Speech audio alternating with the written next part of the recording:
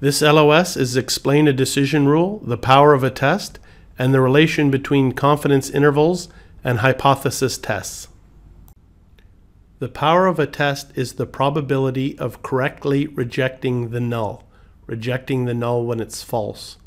A decision rule consists of determining the rejection points, critical values, with which to compare the test statistic to decide whether to reject or not to reject the null hypothesis. When we reject the null hypothesis, the result is said to be statistically significant.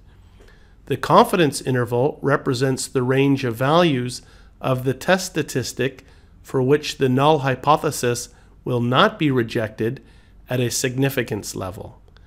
The statistical decision consists of rejecting or not rejecting the null hypothesis.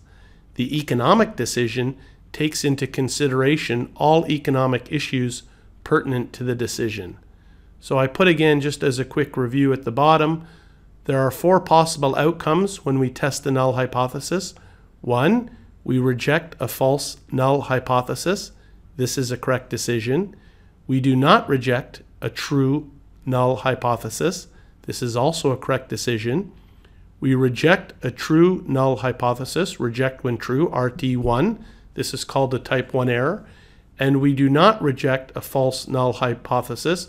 We fail to reject false, FF.